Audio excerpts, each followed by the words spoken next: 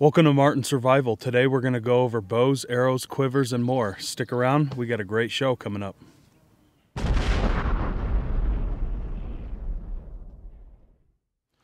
Alright folks, so I want to welcome you back, and we're actually going to shoot a bow that I just got off the tillering tree last night. This is a red oak flat bow. I have a few sinew patches running down it, and I'll go over that here in just a bit.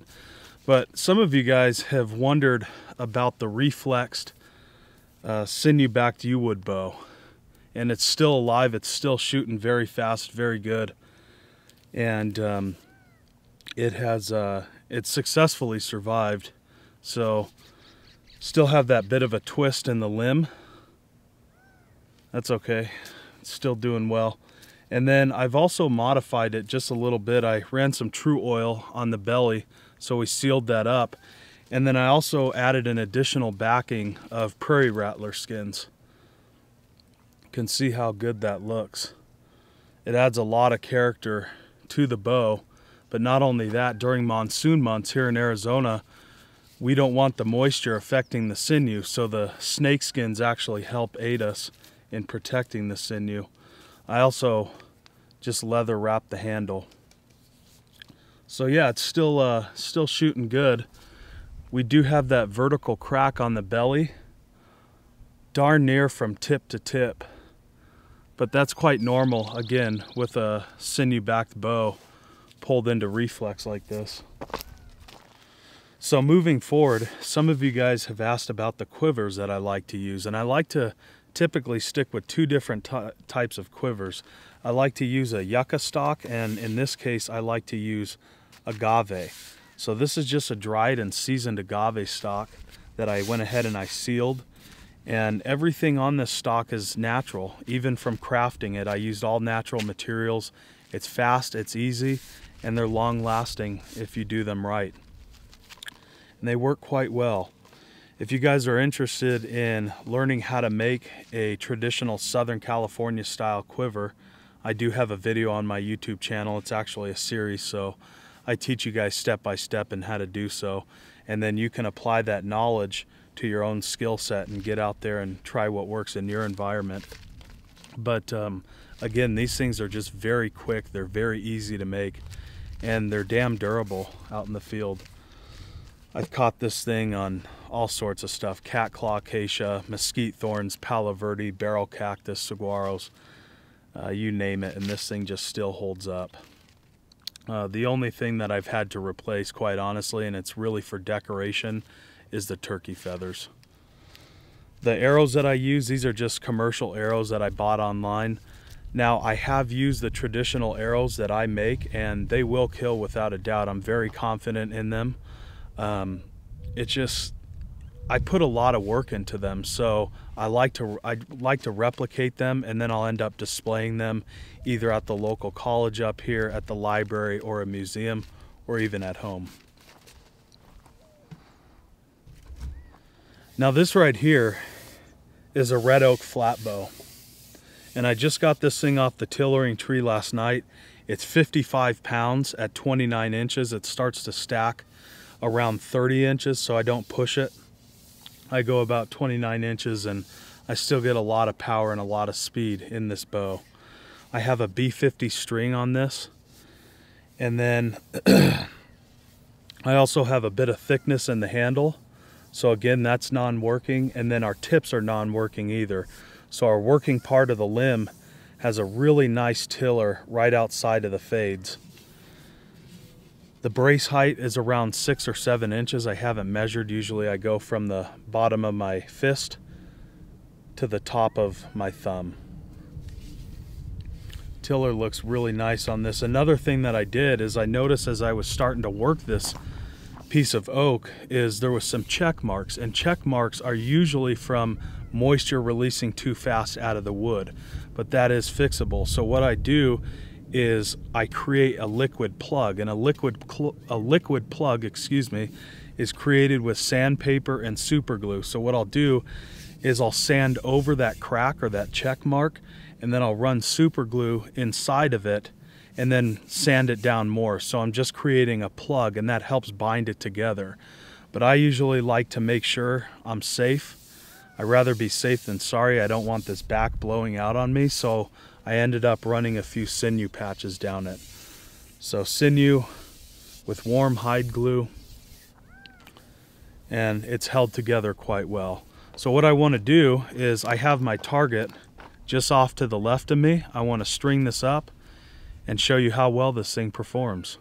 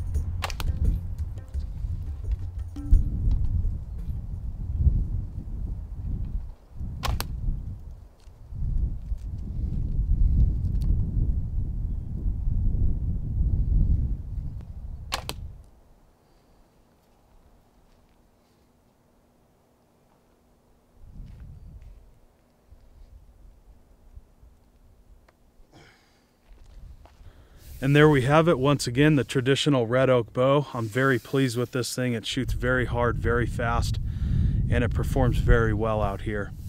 So what do I plan on doing with this thing?